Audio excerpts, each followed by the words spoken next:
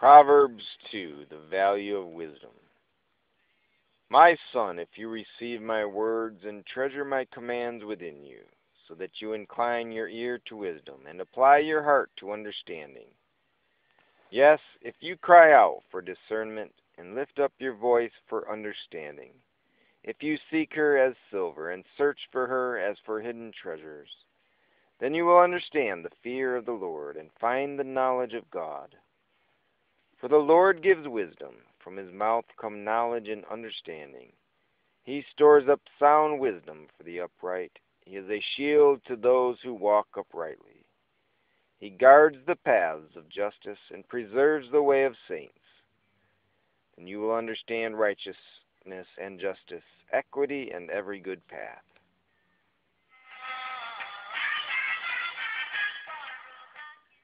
When wisdom enters your heart and knowledge is pleasant to your soul, discretion will preserve you, understanding will keep you, to deliver you from the way of evil, from the man who speaks perverse things, from those who leave the paths of uprightness, to walk in the ways of darkness, who rejoice in doing evil and delight in the perversity of the wicked, whose ways are crooked and who are devious in their paths.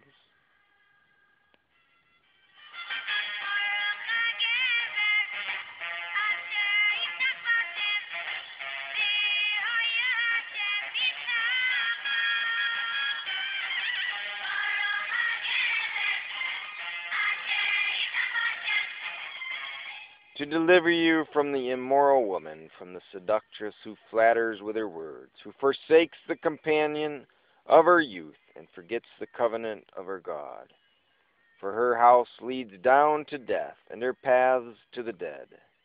None who go to her return, nor do they regain the paths of life. So you may walk in the way of goodness, and keep to the paths of righteousness.